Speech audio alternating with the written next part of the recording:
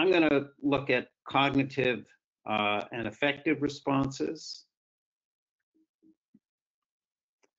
And the sort of basic premise of the talk, and it shouldn't be surprising to those who work in these areas, but that understanding of these socio-technical outcomes can help inform policy. So we like to do our research both to advance science, but we also hope to advance policy and a move towards an energy transition. So much of our understanding is often grounded in sociology or cognitive and behavioral psychology.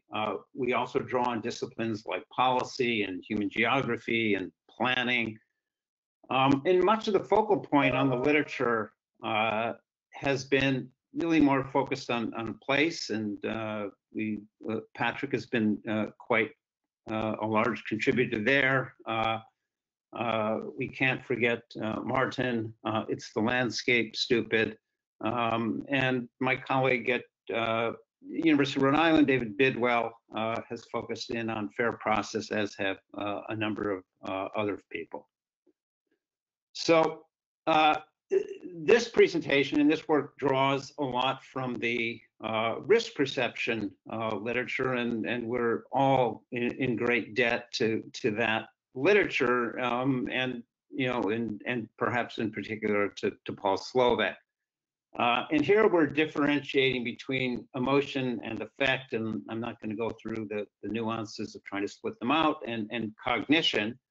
And I really like the way Paul Slovak in his 2004 article differentiates these two, the affect way being intuitive, fast, mostly automatic, and not very accessible to conscious awareness, and the cognitive way, where we use algorithms and normative rules such as probability calculus, formal logic, and risk assessment.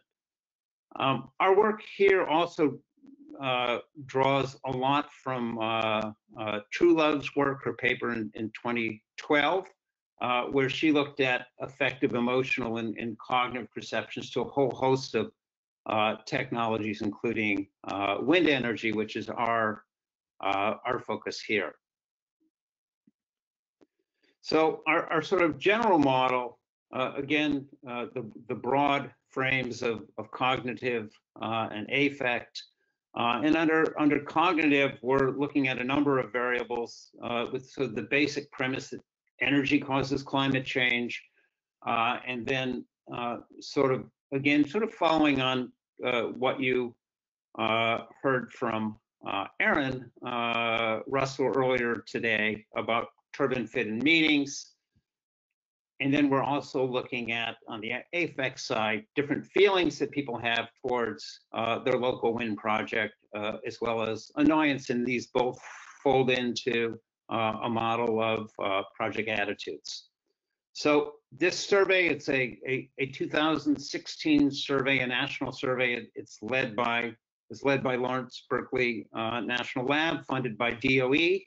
The survey is online, as is the data set. So I would remark to all of the students in the Mistral program that if you want to do comparative research, you can send an email and get access to that database. And I do want to call out Ben Hone, who asked a question earlier, who led the project, as well as my colleague Gundo Hubner, who was an integral part of the project as well. It led to 4 publications. They're all open access, and you can see they're on social acceptance, a couple on audibility and sound annoyance, and then I led one on process fairness.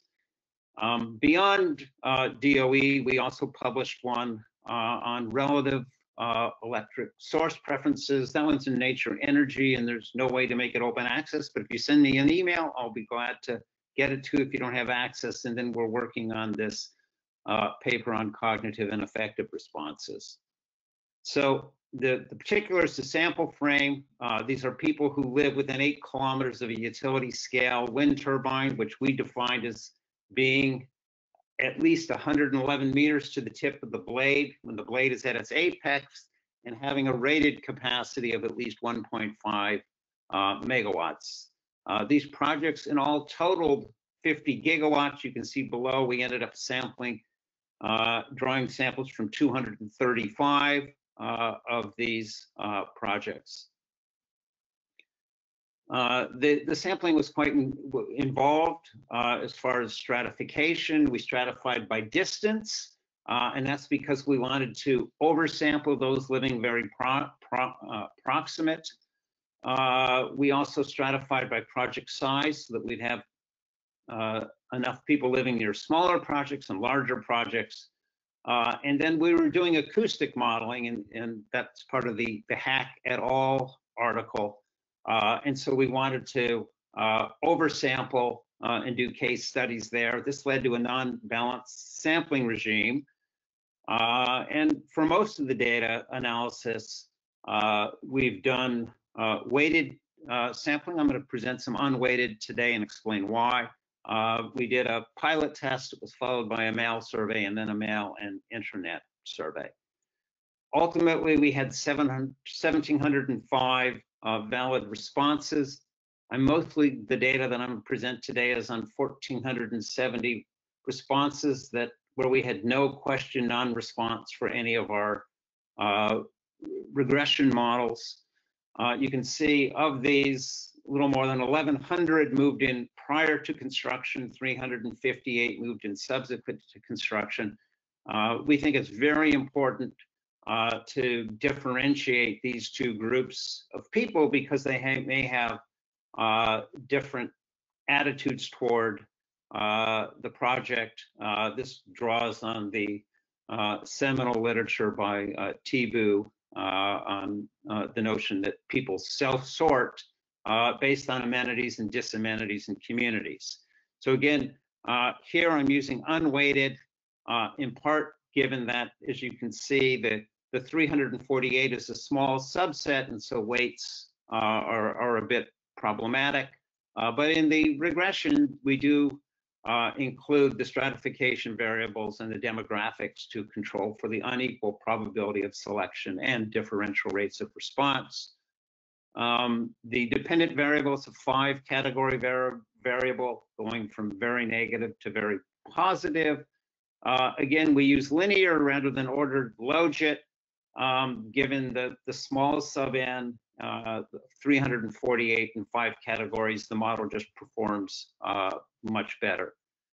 So first, I'm going to show you some correlations. This is in the full data set, so this is all 1,705. But you can see there are pretty moderate to strong correlations on both our cognitive and our affect variables, with the largest being a variable that went from thinking the project's industrial to thinking it symbolized clean energy project, whether the community effect was negative or positive, whether you thought the project was unattractive or attractive, the amount of landscape fit. The affect questions were more 1-0 variables. And you can see pride was a strong positive correlation with attitude, whereas helpless and angry were negatively correlated, and then annoyed by the project sound was also negatively correlated. Hopeful and fearful although significant, have very small correlation coefficients. So what I'm going to try to do is have you look at different comparisons. So if we look at the first group to the second group, this is the full sample, close to the full sample, 1,698 who answered the attitude question versus our subsample of 1,470, where we have question non-response. And you can see they're pretty similar. The biggest difference being slightly smaller percent being in the neutral or undecided category. we can compare weighted to unweighted. And here let's look at the second column to the fourth column. And you can see unweighted, we have a much higher percentage of people who have negative attitudes. And that's in part because we're really then looking at a lot of people who are very close to the project. And then lastly, we can look at the difference in columns 5 and 6 between unweighted, between the pre and the post. Again, you see a big difference in the percent who are very negative or negative who live there pre-project, which supports our decision to bifurcate the sample. And indeed, here we just do looking at the means, and you can see that they are statistically significantly different as far as the mean attitude between pre and post arrivals, with post arrivals having more positive attitudes. So let's look at the regression model first. This is a cognitive only model, and I've got the variables here that I'm listing are ones that were both statistically significant, and then in brackets is the effect size, a partial omega squared, and you can see that believing that wind would be an effective mitigator of climate change, and the notion of clean energy project progress had the largest size effect on the model.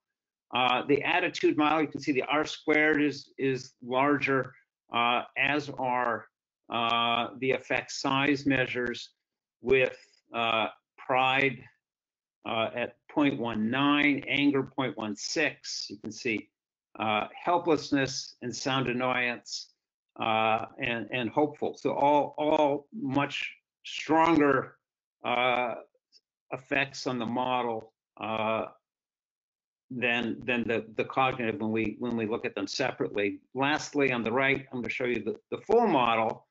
You can see that in comparison, the effect variables have a much larger effect size on the on attitude, and I think sort of what's interesting going from the effect only to the full model. Again, we see that while these overall effects, size effects are less, pride and anger, helplessness and sound annoyance all have quite a large effect on attitude. So the last model I'm going to show you is just a comparison between the pre and the post. In the pre, I just showed you the full model, and all I'm showing you is the full model. And now here's the post full model. And I think the most interesting components are those that are in italics on the bottom, the effect, and these are where we see the biggest changes. You can see people who lived there before, anger has a lot more resonance on its effect on attitude, as does helplessness. It goes from 0.07 to 0.02. And sound annoyance, the people who've moved in subsequent, that's not a statistically significant determinant of attitude. So both, it's important, as we see, to distinguish between pre and post construction. The effect responses appear to have greater resonance than the cognitive responses, particularly pride, anger, and hopelessness. And so, well, what does this mean? We can't say for certain, but it would suggest, to me at least, that as far as the energy transition, that a just and fair process in treating people with dignity and respect may go a long way to deal with some of these aspects, like anger and a feeling of hopelessness. If we treat people fairly, and I can talk about in Q&A if people have questions about the process paper as well. But if we treat people fairly and with dignity, then we may go a long way to hopefully reduce some of the relationship between the affect responses and attitudes towards projects. Thank you.